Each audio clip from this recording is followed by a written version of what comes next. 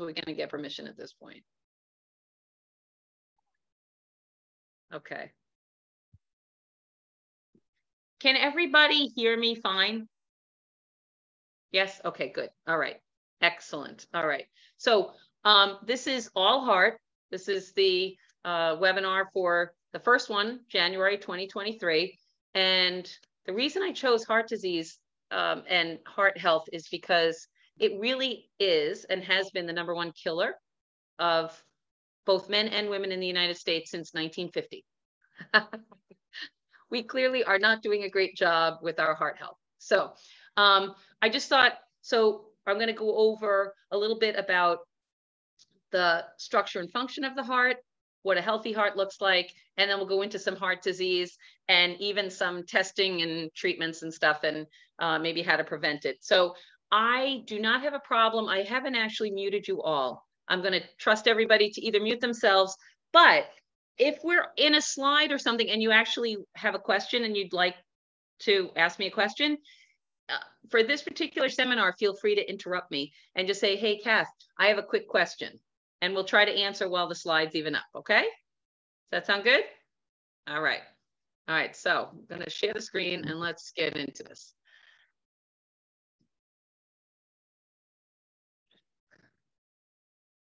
All right, so all heart. I always have to do a disclosure statement, so I have no relevant financial relationships.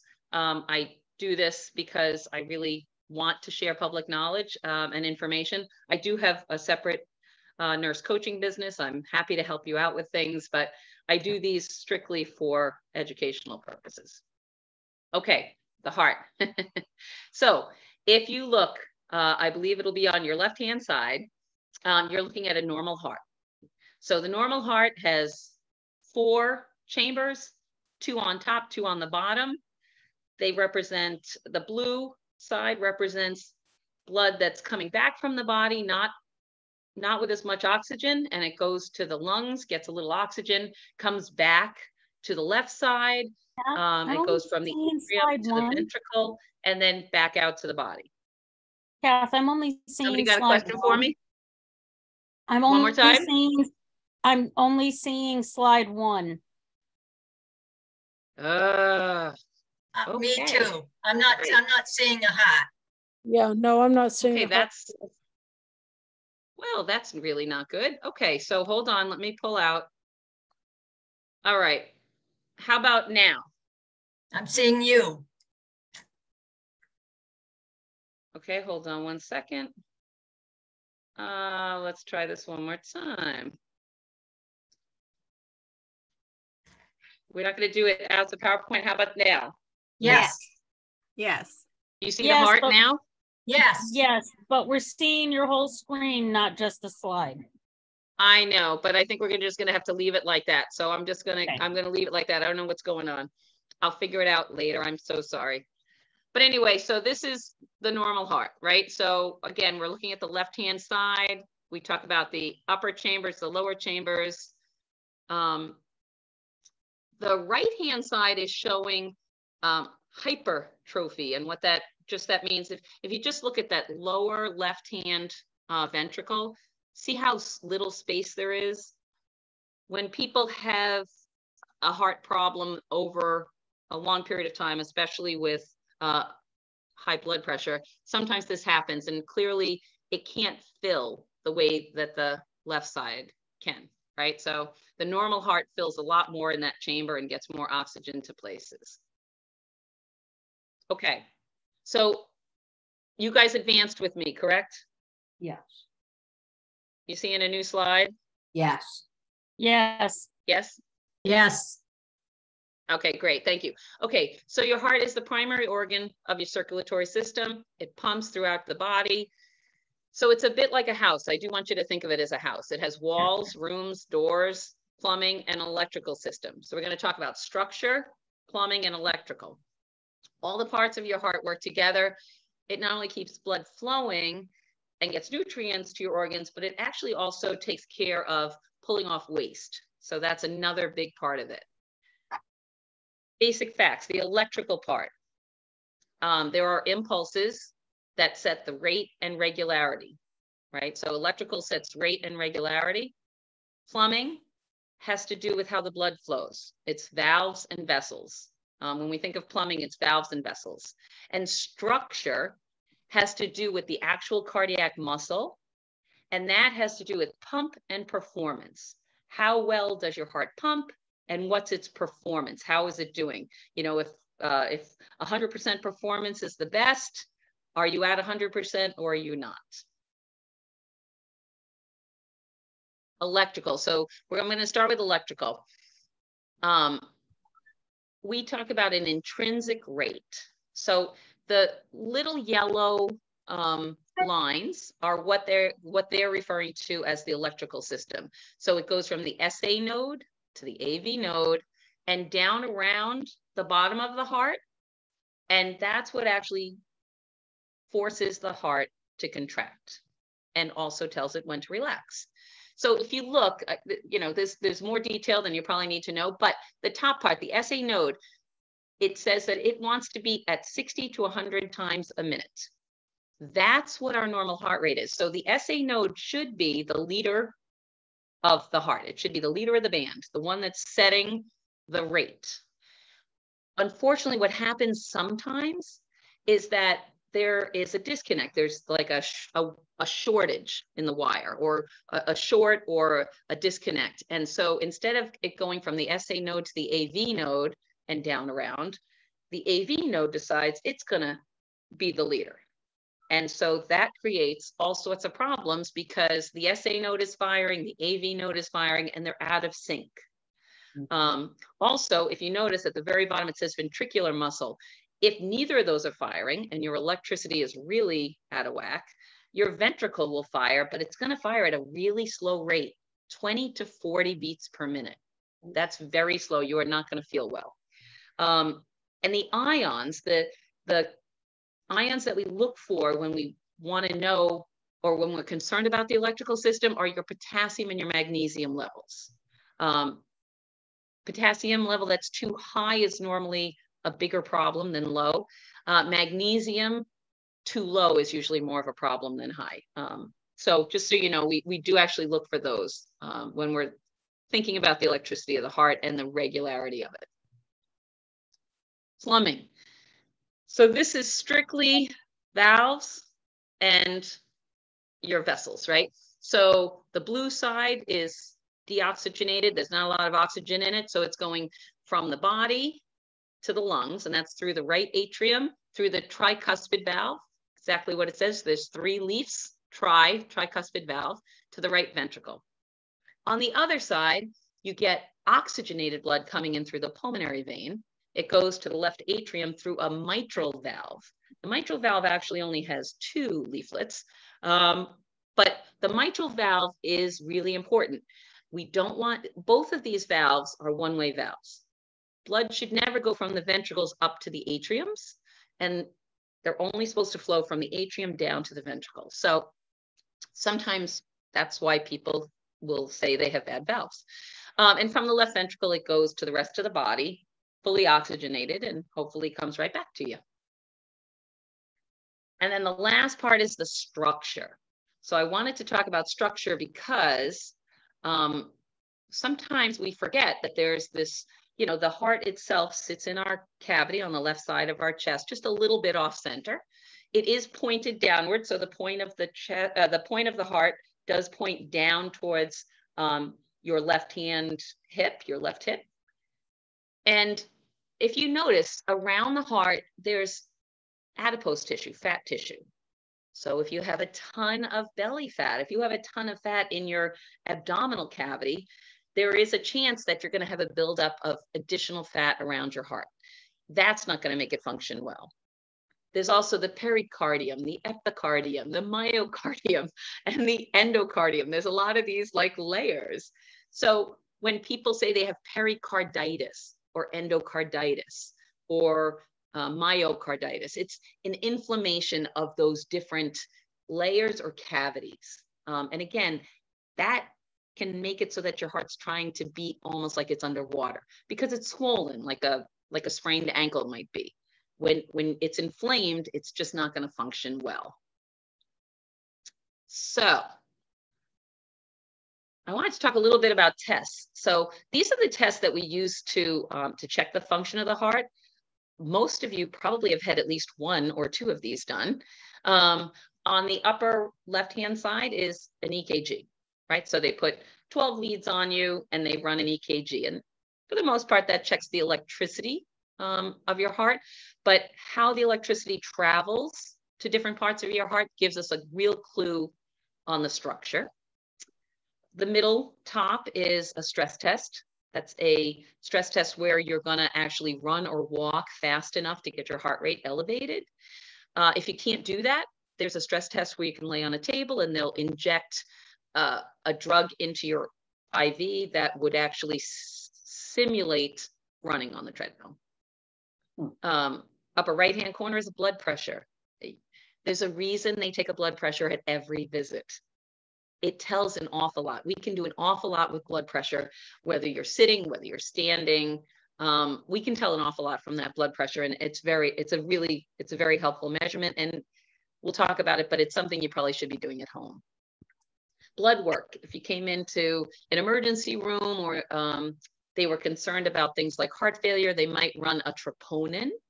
Troponin is only released when cardiac muscle is damaged. You would never find it in your blood work any other time. It's only released with cardiac muscle. It's very, very specific. BNP is a way to kind of tell if there's extra fluid on your body. So we run a BNP for people with heart failure, or if they have really big swollen legs and they haven't had an injury and we're worried that they're retaining fluid. A BNP might tell us something. Potassium and magnesium we already talked about. In the middle on the bottom is a cardiac catheterization. We use that not only to diagnose, but also sometimes to treat. And then the last one in the lower right-hand corner is an echocardiogram. The echocardiogram is strictly for flow and structure. It's not going to tell us much about electricity at all. So what's normal? Normal is a blood pressure that's between 100 and 129 over 70 to 90. So if you're 100 over 70, you're in the normal range. If you're 129 over 90, you technically are sitting in the normal range. The 90 is like right there at the at a number you might want to treat. But anything over 129, systolically, that top number, somebody's probably going to want to take a look at. Anything over 90 on the lower number, we also probably want to treat. Lower blood pressure is almost never a problem unless it makes you feel dizzy. Even, no joke, I had a patient this morning and his blood pressure was 69 over 40. That's really not good, especially not good, not in the hospital. But that was only standing, and when he sits down, it recovers and he has no symptoms with it. So he just gets to drink a lot more water today. But blood pressure matters. Heart rate, 60 to 100 beats a minute. Slower is fine when you're sleeping, faster with activity. If you're running around or going out for a good walk, 120, 130, not a problem. If you're an athlete or when you're sleeping, your heart rate goes down to 50 or even 45, usually not a problem either, unless you're having some sort of symptoms. Your heart rate should be regular. It should follow a consistent beat. It needs to go like a song. You can choose any song you like, but it should be very regular. It just beats regular. When it's irregular, it does need to be checked. It doesn't mean you got to run to the emergency room, but your primary care or a cardiologist, if you have it, they have to check, because there's one type of irregular beat that could be serious and needs treatment, but there are other kinds like that are benign. They just happen once in a while and they are not dangerous at all, but you feel it. You might feel it a little bit, but that needs to be checked out. You shouldn't just ignore that, please. Ejection fraction, the EF. An EF of 65% or greater is normal. So you might say, uh-oh, my EF is only 65 or 69%. That's okay. We don't expect the heart to function at 100% capacity. As long as it's functioning over 65, we're pretty happy. And the EF is usually only calculated during an echocardiogram, but it's a big part of an echocardiogram. It tells us a lot about how the pump of your heart is working. And you should have little to no swelling in your feet or lower legs when you wake up. It's not unusual for people to have swelling in their legs at the end of a day, right? So we call that dependent edema, right? You've been walking around all day, or you've been working and your legs are swollen. That's a good reason to put your legs up, right? But what's not okay is if you wake up in the morning and your legs look big. That's telling us something different. That usually has to do with the pump of the heart and it not being able to pull off extra fluid. Like it, as you pump blood through all your veins, it's going to pick up extra waste from cells, and it's supposed to flow beautifully right back to the heart or right through the kidneys, and they take out the extra water. If you don't have enough pump, if you don't have enough pressure, that's not going to happen, and that'll lead to that swelling. All right, so types of heart disease. This is why it's the #1 killer, because there's lots of different types of heart disease. So I'm going to start at 1 o'clock. Valve disease. So valve disease, remember we talked about, that could be the atrial valve or the tricuspid valve. There's a couple of other valves, but usually a lot of people, actually, the atrial valve is the one that becomes, they use the word stenosis. It becomes stiff. It doesn't open and shut tightly. And so what happens is when it shuts, it's still allowing blood to leak, and the blood leaks backwards into the upper chamber. That usually needs to get fixed. It usually makes people feel tired. An aneurysm, that's at 3 o'clock. The aneurysm, a thoracic aneurysm, it's a bulging of your vessel, and they're probably going to want to go in and fix that. It's unusual if it's a vessel of the heart that has an aneurysm. If they get any sort of advance notice, they're going to try to fix that. Unfortunately, aneurysms are normally found after they've ruptured. So never a good sign when it's an aneurysm. At 5 o'clock, cardiac arrhythmias. This is the disturbance with the electrical system. So one node or the other is either not talking to each other, or they're both talking at the same time, and they're creating beats that are completely irregular. Sometimes they end up being fast. The real risk with a cardiac arrhythmia is that the lower chamber of the left ventricle can actually form some clots in the bottom, because all the blood doesn't push out when it contracts, and those clots can go forward to the brain, and that would, of course, be a stroke. So we are always worried about any sort of clots traveling to the brain and causing a stroke. At 6 o'clock, cardiomyopathy. That's a thickening of the myocardium. So we talked about this on the very first slide. We didn't go back to it, but what happens is that left side, look how thick that wall is. If you could imagine, one, the ventricle is not holding much blood, and two, it's not going to contract very well because it's very dense. So it's not going to contract like a balloon would. You can't just squeeze it like you would a balloon. It kind of has some stiffness to it. This is almost always a direct result of long-term, untreated, elevated blood pressure. So that's why we call blood pressure the silent killer, because it's not going to kill you immediately, but it is slowly going to cause a problem that, honestly, we really don't have a way to fix. At 7 o'clock, pericarditis. That is just an inflammation in any of the layers. So pericarditis is inflammation in the pericardium. Like I said, you could have myocarditis, you could have endocarditis. It's just inflamed. And again, inflamed, it's like walking on a swollen ankle, except you can't ask the heart to rest. It's going to keep beating, which is good. Heart failure at 9 o'clock. Heart failure is an awful term. People, I wish they would change the term, because it doesn't mean your heart has completely failed. People live with heart failure for 20, 30 years. What it does mean is that your heart is not pumping effectively anymore. What they're saying is there's a dilated ventricle. It's almost too thin, right? Either way, at the end of the day, your heart is not pumping effectively. And so we need to find new ways to help it to pump effectively. And also you might have to modify some of your activities through the day to be able to deal with heart failure. It is treatable.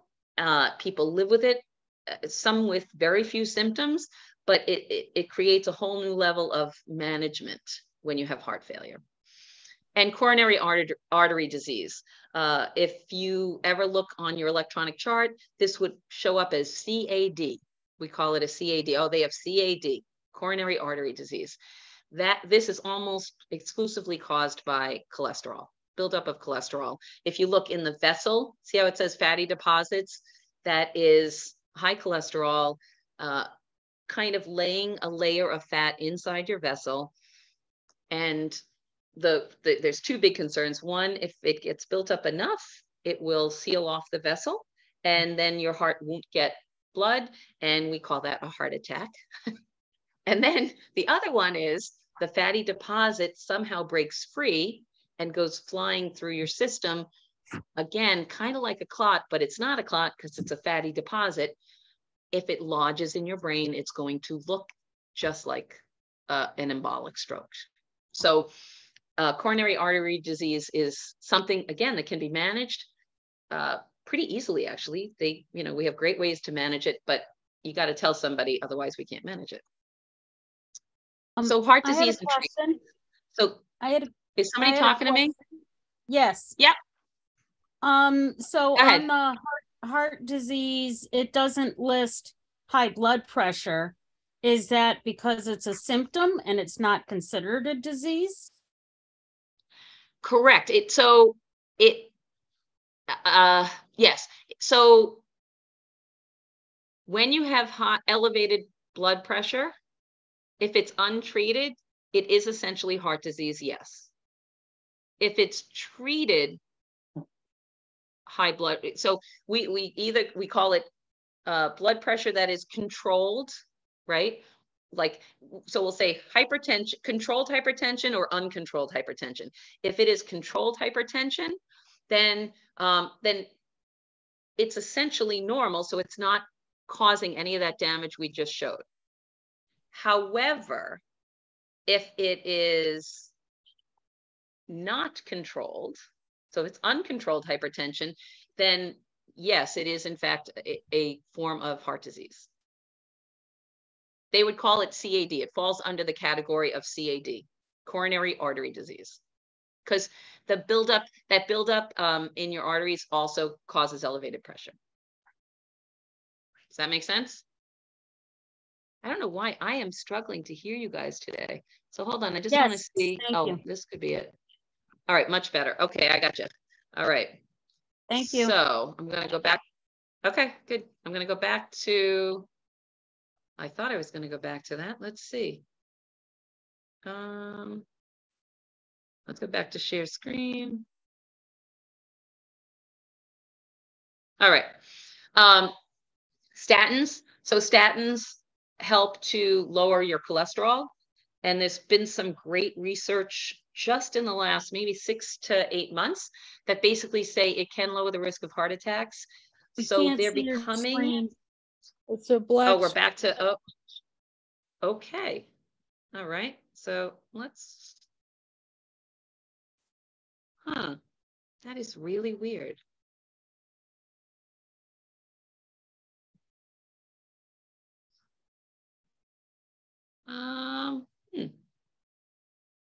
Right. Oh, that's not good. All right. This is horrible. All right.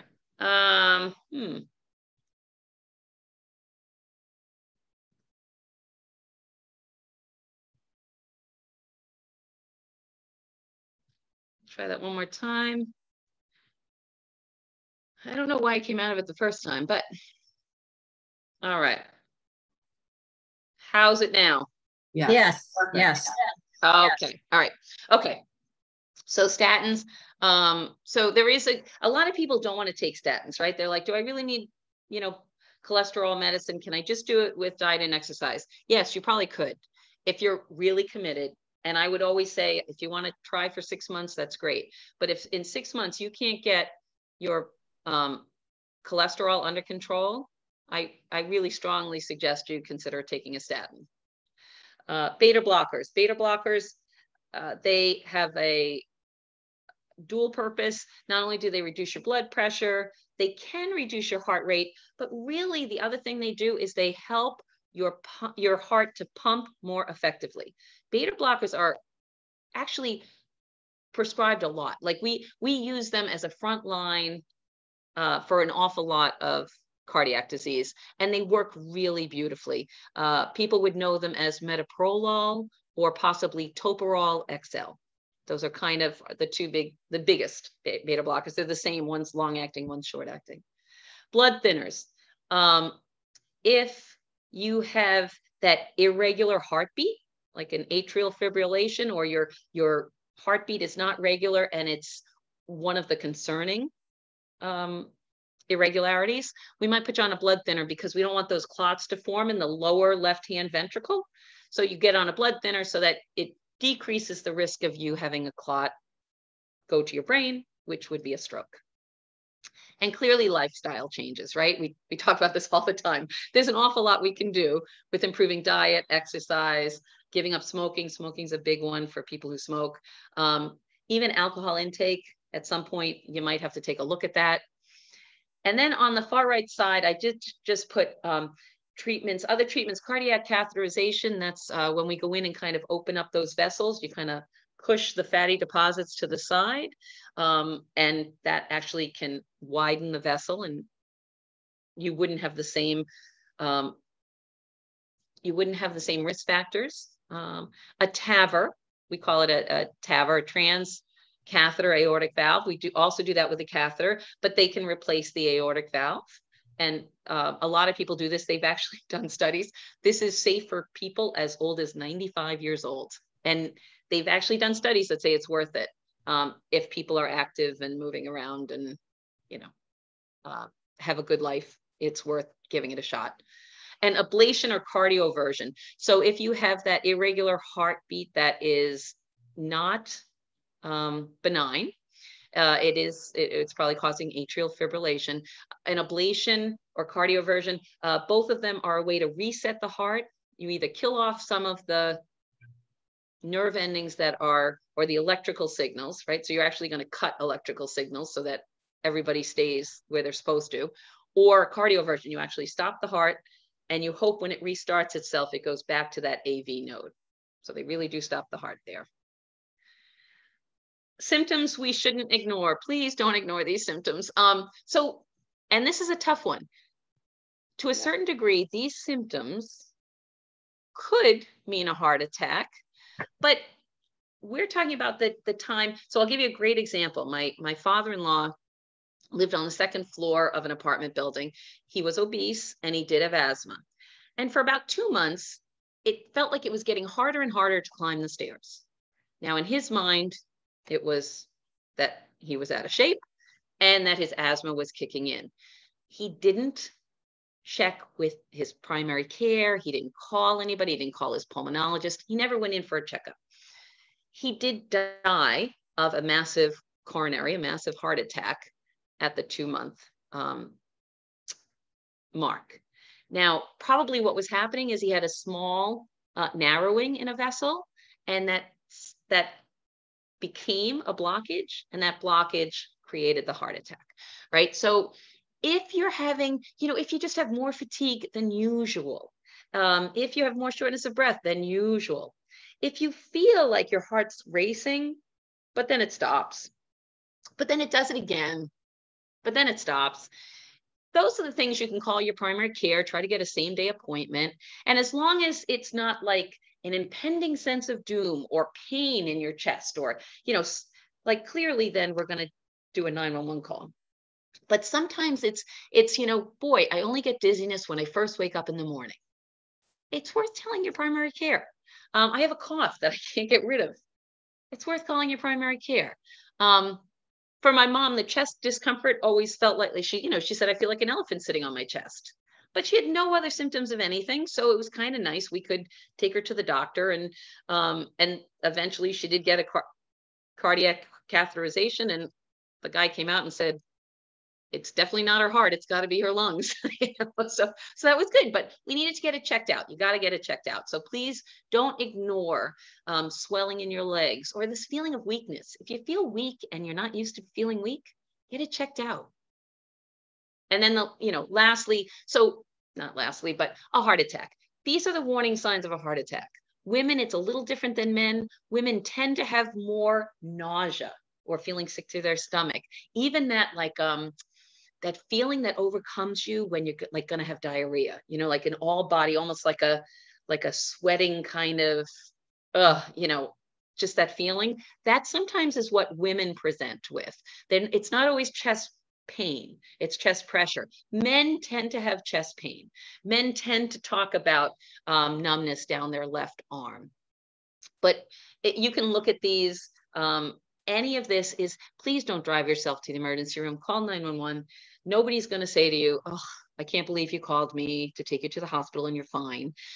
A heart attack is a serious thing, can be managed well if you detect it soon enough and you get to it soon enough.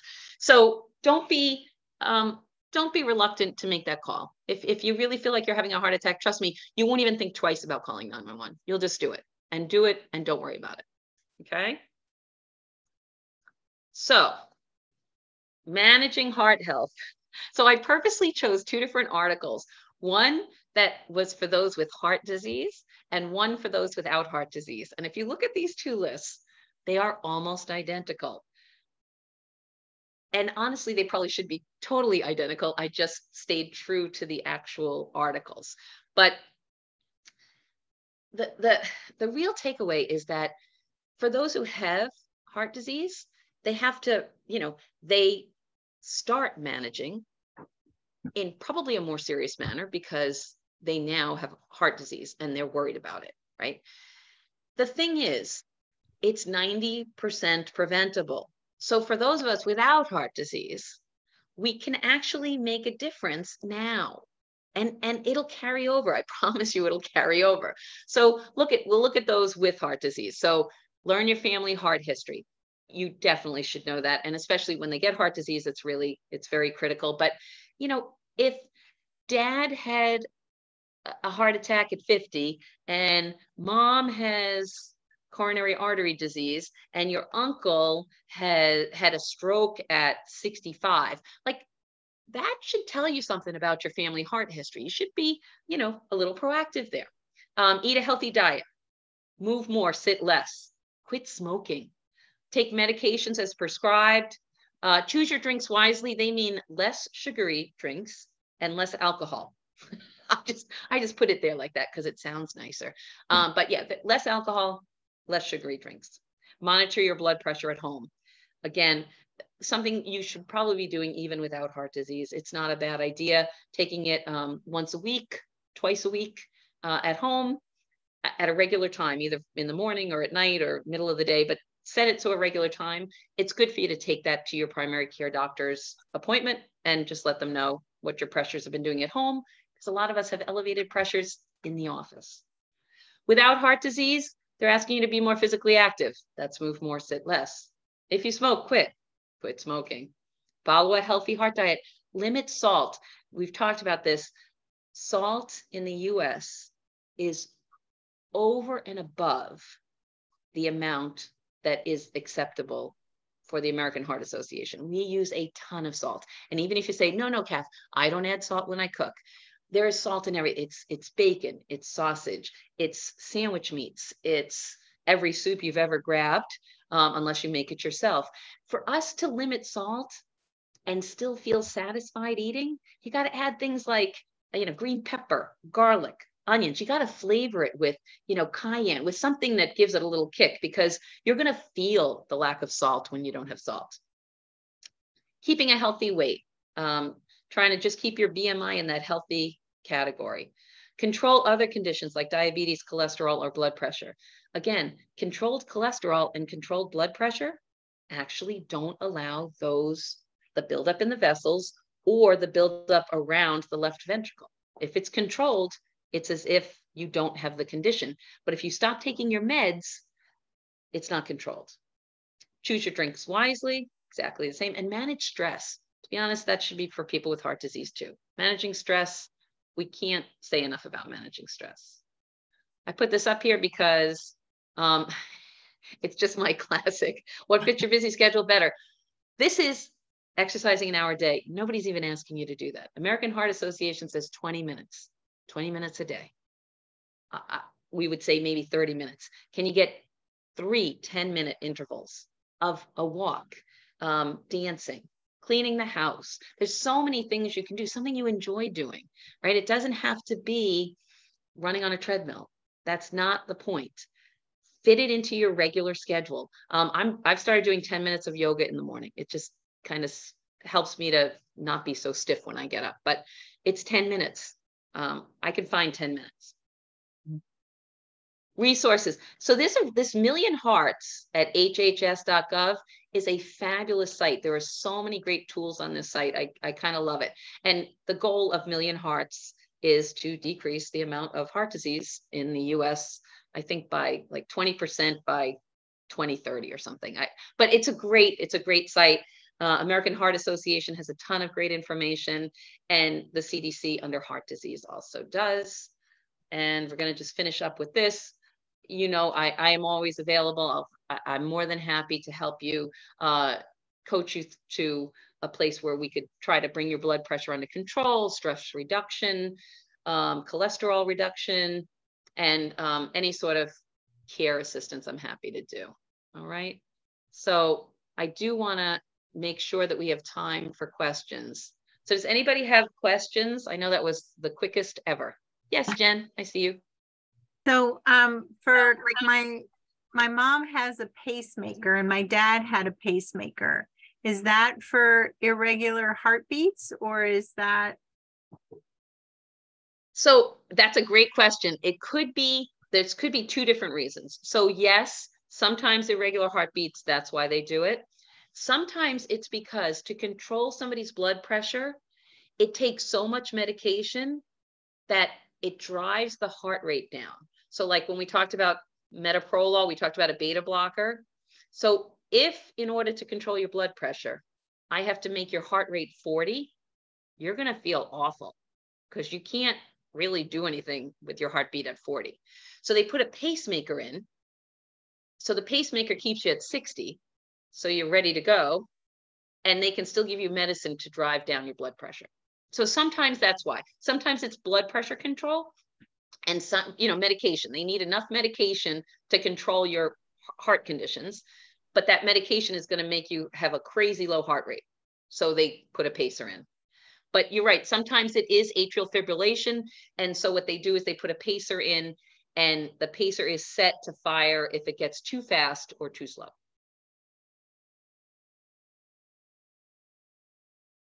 And some pacers also work to be like an AED. If your heart stops, they'll actually shock your heart. The patient would look like somebody just put paddles on them. So there is that kind of pacer as well.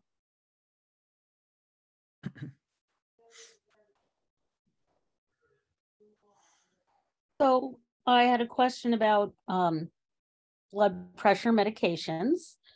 And you and I have actually talked about it a couple times. You were mentioning beta blockers like the metoprolol. Yep. Yeah. But also that they need like cousin medicines to help them actually work properly. So like I'm on the first one, but I'm on 2 more medications for high blood pressure, and that's normal. Is that correct? It is actually, because so each one works a little differently. So there's like ion channel blockers, there's beta blockers. So there's like 3 different kinds. So it's actually usual that you're going to need more than one medication to control blood pressure. You might initially only need one, but it usually progresses to where you need at least 2, and some people do need 3. So that's not unusual. And it has to do with coming at it from 3 different areas. So remember, it's like we're dealing with ions, we're dealing with the electricity of the heart, the plumbing of the heart, and the structure. So they're kind of attacking from 3 different avenues. And so, you know, the systolic is the contraction of the heart. The diastolic is the resting.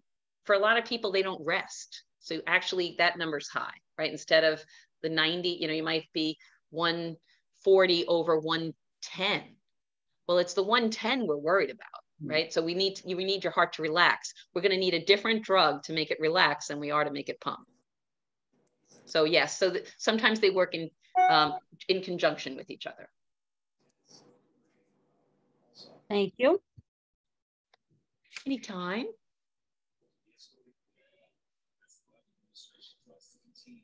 Just out of curiosity, how many of you have a cardiologist? Does anybody? No. I actually have one because I had a scare once and I had to wear a monitor for a month. So I technically have one. I haven't seen her in 10 years, but I technically have one. Not yet. Family history dictates I will soon. It's not a bad thing to have. Again, better to choose one before it's desperate and thrown upon you. At least then you can choose who you want.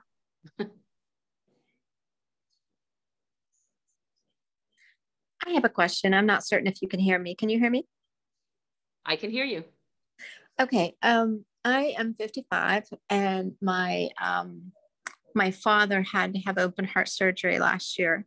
He has obviously high blood pressure. He has cardio. He has the stenosis. He has all the CAD, and he also had to have a valve replacement. So he's on 3 different medications. He is also a diabetic and he's not good about treating it.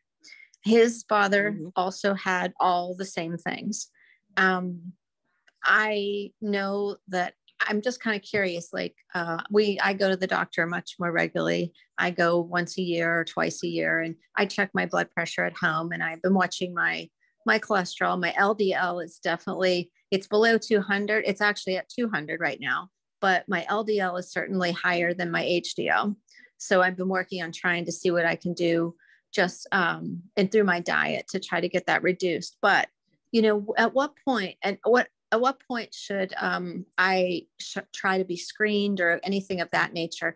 I'm just kind of curious, like, because, you know, I find that doctors are more reactive than they are proactive. Right. And that's partly, we talk about this, that's partly because of how our insurance companies are, because billable, you know, you can bill once there's a diagnosis. You can't bill for education when there's no diagnosis. I'm not saying it's right. I'm actually saying it's crazy, but that's why. That's one of the reasons, right? And I understand. So you are in effect screening yourself.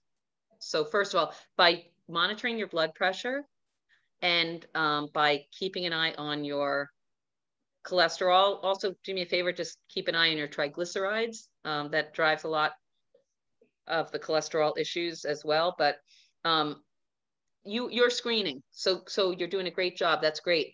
I can tell you, like my kids, it's one, the family history should be in your record. So the doctor should be aware of the family history. My kids, every one of them, they're now in their 20s. All of them are in their 20s. Their charts all say that there's a familial history of hypertension that needed medication before age 30. And that's because their grandfather had it, their dad had it, even though he was running marathons and eating well, right? But his blood pressure was elevated and he needed medication. So all the kids have that. Now they may never develop that, but every doctor should have it as a possibility, something to, you know, it's not like if you go in and your blood pressure is now elevated, you shouldn't allow the doctor to say, well, maybe we shouldn't be concerned about this. It could be diet and exercise. It could be white coat syndrome. It should be a, nope, that's not me. I haven't been this. I've been monitoring. we need to, we're going to probably need medication. Right. So that's how you kind of help them to see that this is not your regular. Okay.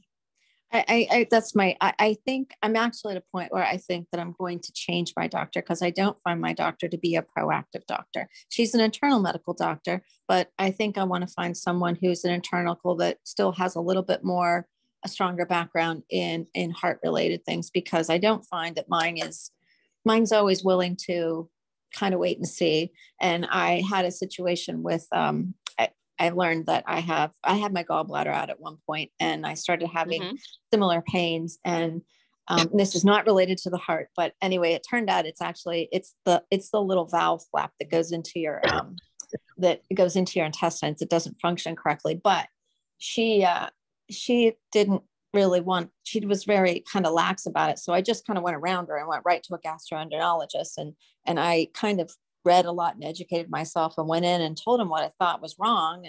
And through a series of lots of tests, and 6 months into it, we've been able to identify what the problem is. But so I'm not usually willing to settle, but that's my biggest frustration. Sometimes doctors they're not as proactive as I think as they could be. The other thing I was wondering about what your thoughts are, since, we do struggle with the insurance side of things. What about like all those lifeline screenings and the things that you can do like that? Are they proven to be helpful? It happened. I lost it. So that's an interesting thing. Somebody else asked me about it. I would say that the problem is, even for an EKG takes this moment in time, this one moment in time, and says you're fine right now, not 10 minutes from now, not 20 minutes from now. The lifeline screenings, if you're paying attention to your symptoms, you don't need a lifeline screening, because you will know when something changes. However, if it will lower your anxiety and it's not going to, cause an extreme financial thing, you could certainly do it. I don't think they're in any way injurious. I think that in general, I don't think they're overly helpful. To me, it's like going to an urgent care as opposed to your primary care. It's probably more important. And honestly, have you tried having a conversation with your primary care about the gastroenterologist issue, and just say, hey, listen, it made me uncomfortable. I don't like that you weren't proactive. It might be just helpful for the primary care to know that you would like to be more proactive. Like maybe they're trying not to, upset you. I don't know. But I would say that everybody's primary care, you should feel like your primary care is listening to you, and it's worth working hard to find one that has the same temperament as you do, in terms of your health and health screenings. Okay. No, I that's why I kind of think I might just try to look for a different one, just because, I'm 55 now, and I figure, this is, I'm getting into the years where if this is going to become more of a problem, it will become more of a problem. And I'd really want to have a doctor I can have a lot of confidence in. Yeah, I think so. I'm 56, and I do think as soon as you hit your 50s, it is time to make sure that your primary care is walking in lockstep with you. If you like to be less testy, you should find a doctor that doesn't like to, doesn't get overly flustered, doesn't run 1,000 tests. If you like to make sure all your ducks in a row and you're more than happy to do extra testing, you should find a doctor who kind of lives in that world with you. Okay. So let me ask one more question so I don't take up all the time, but so my dad, obviously I take him to the doctors, and I check on him every morning, and I get his blood pressure reading, and I communicate with the doctor because he's 78 and he gets all flustered. But anyway, so you were talking about, we were having trouble getting his medication adjusted. It was really skyrocketing off. So now he's on 3 medications. And I understand there's lots of these different blockers. He's on a calcium channel blocker. He's on an ACE inhibitor, and he's on a beta blocker. So he's on a lot. And when they, it actually ended up being way too low. Like there were points where it was like 98 over 58 and things like that. So they decided they were going to try to reduce the metoprolol. And when they did that, the very next day, they cut it in half. The very next day, he actually had pain in his chest. And so I said, I went out and I read about it and I'm like, well, it looks like this can happen. So I'm not a doctor, but I'm going to say, if it wasn't hurting before, then just take the whole tablet the next day and I'll let them know what happened. And then they can tell us how to manage this. So that's what he did. And so they said just to stay on it. So now he's back up to the full tablet. And I guess he's tolerating these lower blood pressure. So they're letting him go for a while and we're going to see how this works out. But oddly enough, last week, he had a pain in his upper left chest into his shoulder. And he didn't tell me about it until this past weekend when I went to visit him, because I don't live close to him. I live 2.5 hours away, but I drove up to visit him. And he told me about this. And I'm like, and he said, well, it was just because of what I ate. And I said, Mel, look, you got to tell me every time you have this pain, because that's a serious thing. But what I would like to understand better, when you do have a pain in your chest, like I've read a lot about it being in like how you get shoulder pain and that kind of stuff. What causes the pain to end up being like into your shoulder? So sometimes it depends on what's blocking, so it depends on what's causing like a heart attack. So if it's a vessel that's being blocked, think of it as almost like a nerve ending, either getting aggravated. So, somebody can't see me. Oh, I see what the problem is. I can't see me either. I can't see you either. Odd. No, my video's on. Very odd.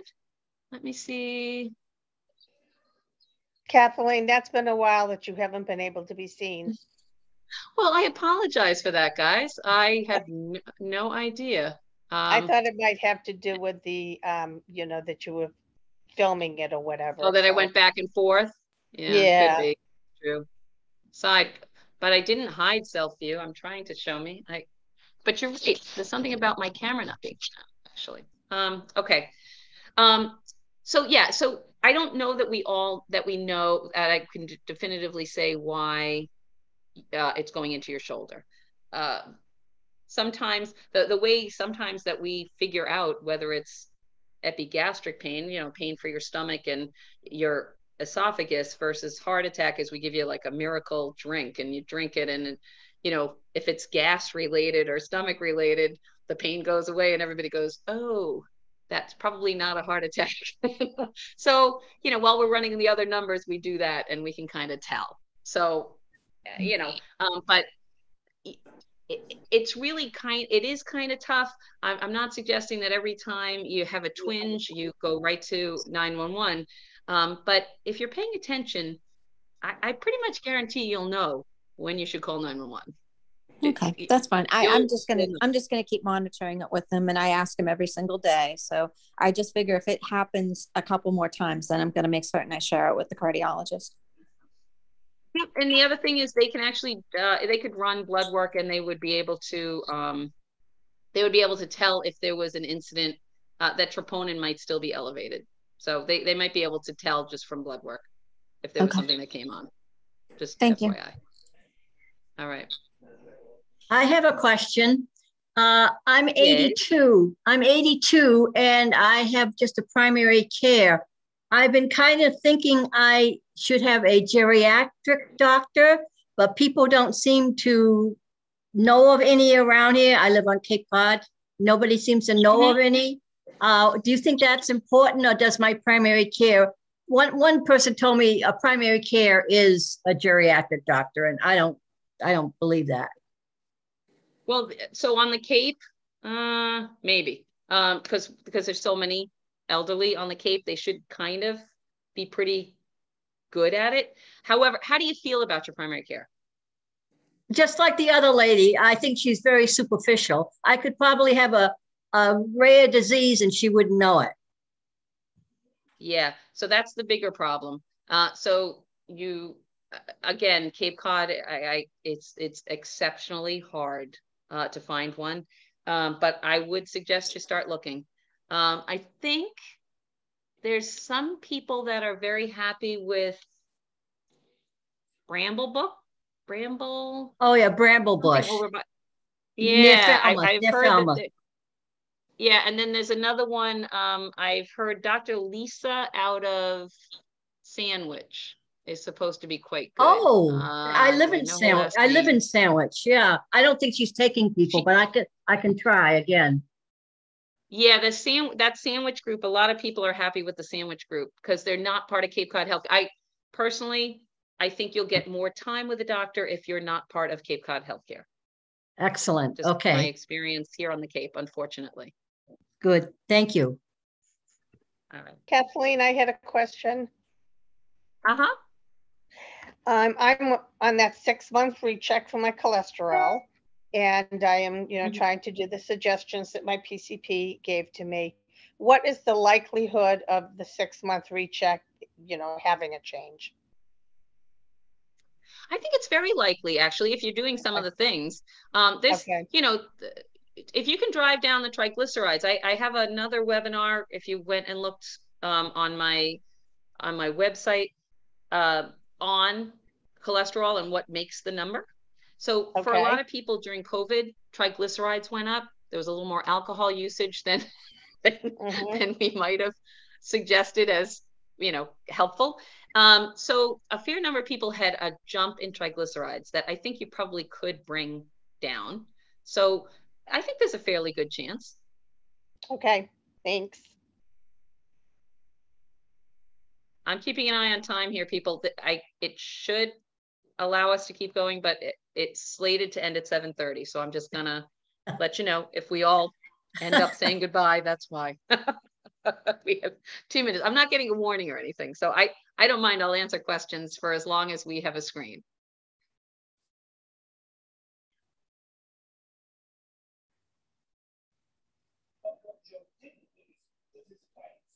Anybody with any other questions? No? All right. Well, I hope that this was informative. I believe next month, I think I'm going to go to the kidneys. There's an awful lot of people with kidney issues and or urinary tract issues, and I'm going to head in that direction. So I think after that we might do lungs, but but next month, February, will be kidneys and urinary tract. Okay. Thanks, Kathleen. Thank you. Thanks everybody for joining, and I hope to see you soon. Okay. Yeah. Stay healthy. Informative. Thank you. Bye-bye.